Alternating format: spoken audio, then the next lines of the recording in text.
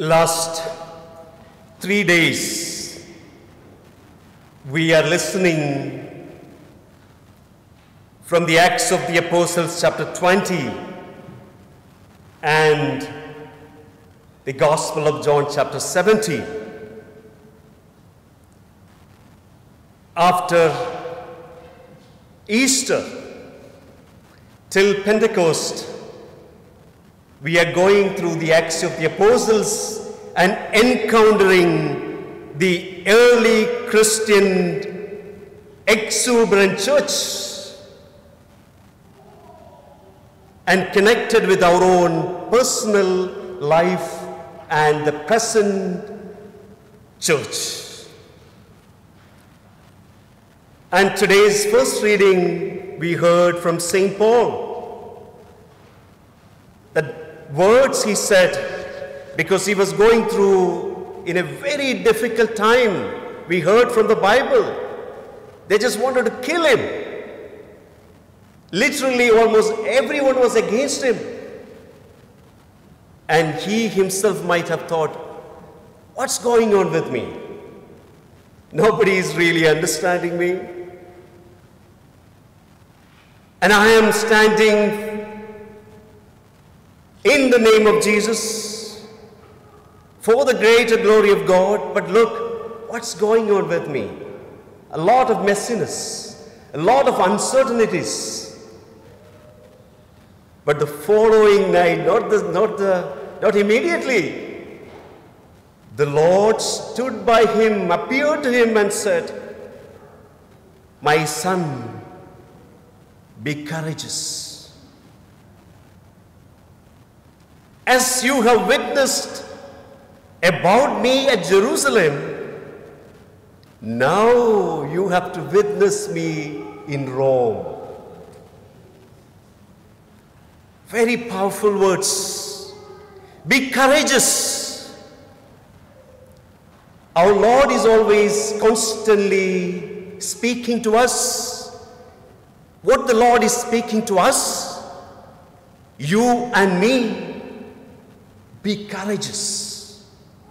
Don't ever be afraid, because courage is divine. It comes from God.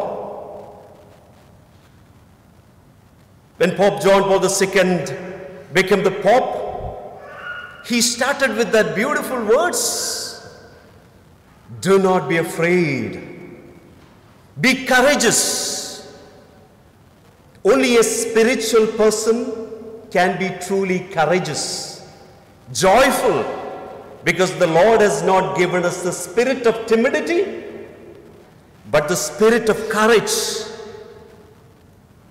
2 Timothy chapter 1 verses 6 to 8, St. Paul says, there are times in our life, in our practical life, we also may go through a lot of struggles.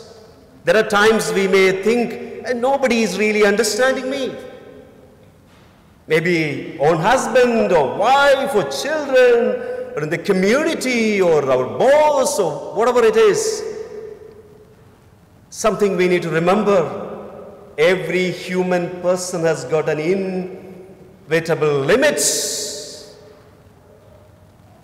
But God is the one who only truly knows us. And He is the infinite horizon of our life. The more we know Him, the more we will understand. However, as a human person, we also need a push. There are times we need encouragement.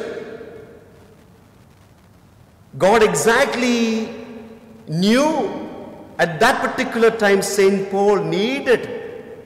That's why he stood with him and said, "Be courageous." And God speaks in our life sometimes through words, means through word of God, and sometimes through our close friends, and even sometimes through our enemies. Keep going. I experienced several times in my life. One occasion I remember I was going through a very, very difficult time. And I just met one, I was not a priest at that time, I just met one archbishop, famous one person. The first time I met him, and I spent a few hours with him, along with many other people. But while I was leaving, he just called me and he just put his hand on my shoulder, just whispered to me and said, "Brillis, keep going. I can see the hand of God." I didn't share anything with him. And I felt a tremendous strength. And there are times that love and strength comes in a different way. I remember one funny thing, it always, I'm very emotional when I think about it. Once I just visited my house, I was not in my house, and my mom had a dog, and I used to always complain her, "Why do you want to look after all these dogs?" And it's very difficult. And I was visiting my house after a long time. Then, but at that time, I was going through a very, very difficult time. I was facing big problems. Then I was really sad, and I was just, as soon as I came and I was sitting in front of my house, just this dog came, just sat near me.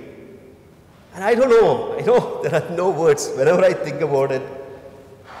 Only the first, after a few months that dog died, the first time I cried. When a dog died, the way that dog encouraged me was tremendous, which I cannot forget. So God can use any means to encourage us. Silently, loudly, gently, He is always speaking to us. Be courageous. Do not be afraid. Keep going. The seminary I was studying, the first year was so difficult. I was almost like going through in a depressing state. I remember one guy from Australia. He's a priest now. He's a very funny guy. I was always walking with a big pain, and this guy used to come and says, "Brillis, full power, keep going, keep going." And this was, in front of many people, he was a funny guy, but I know how much that strengthened me. Keep going. And every time when we come to the Mass, every time when we hear the Word of God, every time we meet our good friends, the Lord is working through them and speaking to us, "My child, keep going. Be courageous. I am with you." That's a wonderful message for all of us to take from the first reading and the gospel. It's wonderful gospel.